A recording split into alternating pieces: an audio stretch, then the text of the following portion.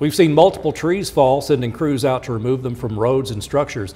Wysong Tree Service has been responding to trees falling on buildings.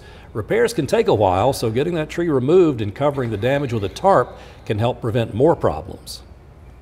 I would document as much as you could and prepare yourself to potentially stay somewhere else for the night, because most of the time you don't want to be under a tree that's settling or that's on a house, because it can continue to pose a risk. And there could be more trees falling because of the saturated ground and gusty winds.